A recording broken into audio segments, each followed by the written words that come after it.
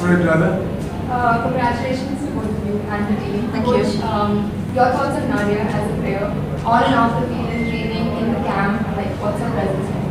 Nadia's been, she's been a real good value add to our team. She's been a thorough professional. She's worked hard in every training session since the time she joined us.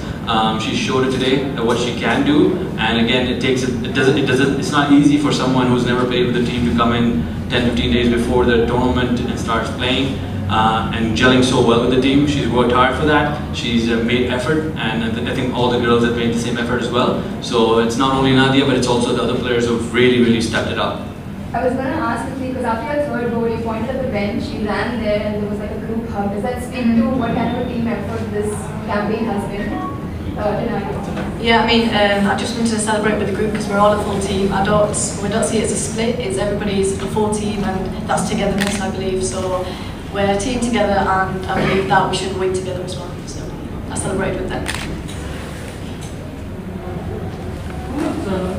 Nadia scored 4, you guys scored 7 million. Do you think the last previous 2 matches were a bit pragmatic and we could not see the real potential of the front line?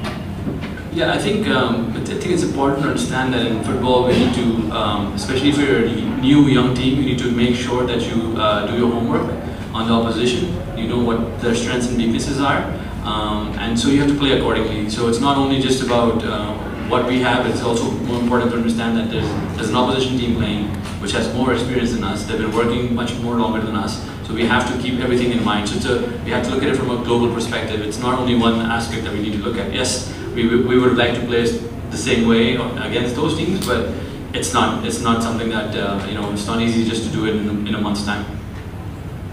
Coach, what's next for the team, and when can we see the team back in action?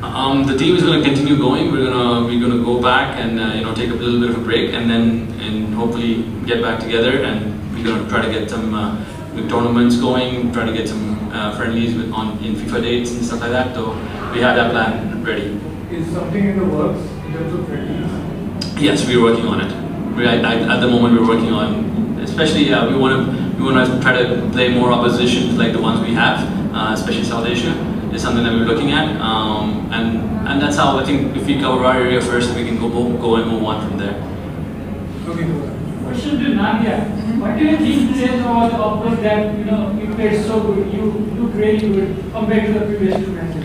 Well, the previous 2 matches we had different oppositions. They've been together a longer period than we have, and we had different strategies. But I guess that we believed in this game that we had the ability to attack more, and so we did that in this game in comparison. But I still believe that it's togetherness and believing in each individual players, trusting each other as well, that pushed us through for this win. When you mentioned that when your back is against the wall, the only way is forward, do you feel like this campaign is a reasonable launchpad for the new era of Pakistani women's football? Absolutely. It doesn't get better than this. This is why we had 1 month. We could have easily said we don't want to do this. It's only 1 month time, but we took this opportunity by scruff of the neck, and we just went with it. We pushed hard. We trained hard. We trained every single day. We went to the gym. We did everything possible to get these girls in this position, and it's not easy because we've had many injuries throughout the process. We've had many sicknesses, illnesses as well. But again, this is what team spirit is all about. We've overcome a lot of the hurdles that we faced, and today is a perfect launchpad for us. Thanks. So Nadia, you're very young, and going forward, your memories and your contribution to this team is going to be in this new era. So how excited are you for that? I'm really excited. I can't wait to play inshallah more games for Pakistan and be with the team. I'm just so excited. I can't wait. More to come. Right. Thank you so much, Coach. Thank you. Congratulations for being the most valuable player. Thank you. So, Coach, I'll begin with you. What do you feel, and how do you take this performance from your team? It's been quite a bit of a journey for the last month and a half. It's not easy to do what we've tried to do. There's been a lot of difficulties back home, and we've tried to power through that. And we've finally come to this stage where I think it's going to be a very, very strong stepping stone for women in Pakistan, in football in Pakistan, and we can hope that to really, really build from here. So Nadia, No, I'm very proud of how I performed today, the full team, how much effort they've all put in. credit to the Maldives as well for their efforts and the work that everybody's put in. And yeah, it's a stepping stone from here, and I believe that it's onwards and upwards. So I'm proud of every single person that put in shift in it.